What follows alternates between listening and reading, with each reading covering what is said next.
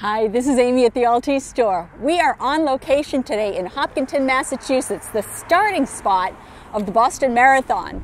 And what we're doing here is we're visiting Snappy Dogs. They have an 8-year-old solar system that we put up for them used back 8 years ago. It's an old thin film panel. It's been kind of degrading. And quite frankly, their energy needs have been growing as they've been growing. So they started out just keeping their cell phones charged, but now they've added fans, they've added lights, there's talk of adding a DC refrigerator. So we are going to replace their 3 small solar panels with one big SolarWorld 275 watt panel. So let's get it going. Okay, so we are replacing those 3 small 12 volt panels with one big 20 volt panel. I'm measuring just right across the plus and the minus of the 20 volt panel. This is a 275 watt SolarWorld panel. Now the short circuit current, which would be what you measure when you're just disconnected to anything but the meter, that is about 9.5 amps. Right now it's, I don't know, probably about noon, and I'm facing west. So right now, the short circuit current of this panel is about 9.5 amps, and I'm seeing about 4.3 amps. Now I'm not at a perfect tilt, and I'm not facing the sun. So just for fun, let's rotate this towards the sun and see what improvements we get. So I've got 6.6, 7 amps, 7.8, 7.8, 8.5, 8.6. So you see, by changing the angle, I'm up at 9 amps now. So changing the angle, changing the direction makes a huge difference. So even though this is going to be a 275 watt panel, because of the position of the trailer, it's going to be facing west. So it's a nice thing because it'll be getting direct sun later in the day, but it's not throughout the course of the day. It's not going to get the full rating of the solar panel. So likewise, I'm going to measure the open circuit voltage. So same thing, that is the volts that this panel is outputting when it's directly in the sun, only connected to a voltmeter. The VOC, open circuit voltage, is about 39 volts in this. Now it's really hot out. I don't know if you can tell, but it's really hot out right now. And silicon solar panels do not like the heat, so the voltage does drop when it's hot. So right now I'm reading 34.6 volts. So let's do the same thing. Let's turn this towards the sun, see if we've got much improvement. Now voltage is not as affected by the direction as current is, but still we're up to 36 volts now. So we're getting close.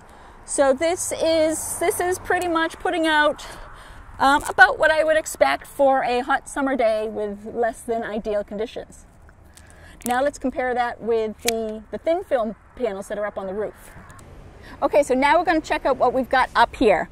We've got about 5.17 amps, which quite frankly is not all that different from what we were seeing from the other solar panel. But where we're going to see the big difference is these are 3 12-volt panels wired in parallel.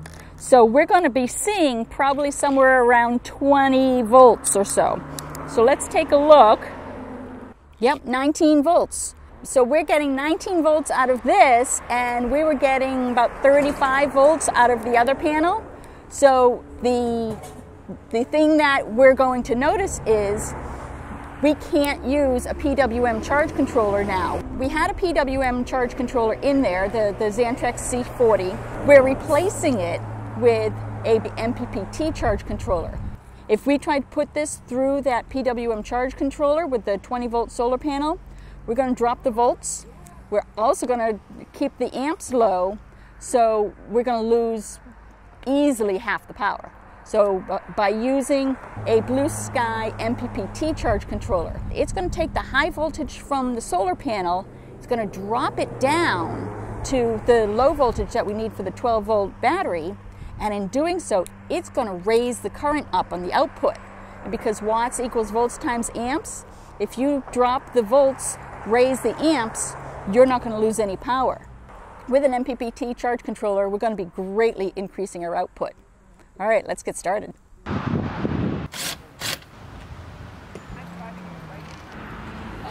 Yep. Relax.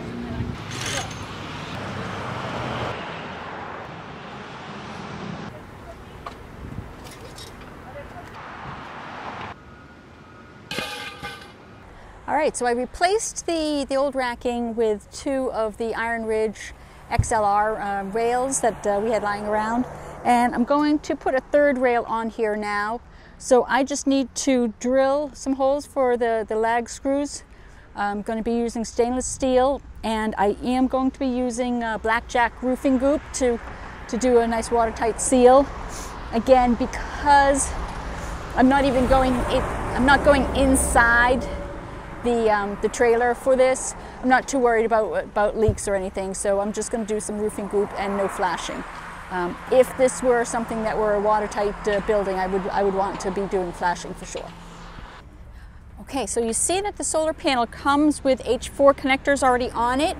So what I've done is I took an extension cable, and it had a male and a female, one on each side, and I figured out the length that I'm going, and I cut it in 2.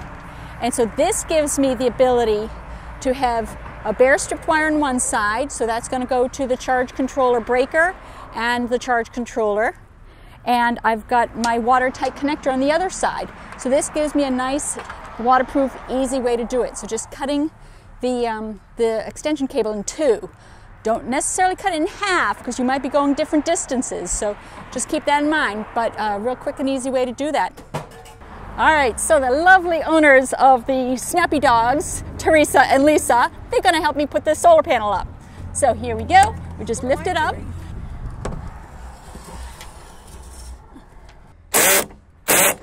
There we go. Yay! Making it doable. So you can see we've got a real nice tight connection with the IronRidge UFO clamp and the 33mm sleeve that clips on to be the right thickness for that thickness. But because this is a mobile trailer, I was just wanting to do a little bit extra. So I did an extra L-foot. I just put a little extension there, and I've got it so that it's just a little stop just in case, forward and aft of the panel, just so if for some reason, if there's in a car accident or something and there's tremendous force forward or aft, this will be a nice little stop. So this is kind of a belts and suspenders just in case, being safe, because with a mobile application you really do want to be safe. But it probably is fine using just the 4 clamps, but I just needed a little extra security there. So here we have our new and improved solar with a SolarWorld 275 watt panel, replacing those 3 tiny degraded panels. We were getting maybe about 15 watts total out of the other ones, and now we've got 275 watts. So we're going to add some fans, maybe a fridge, and who knows, a hot tub. So joking about the hot tub, but we could do the math on that if you want. So anyways, here we are at Snappy Dogs, and we've got our new solar system on here.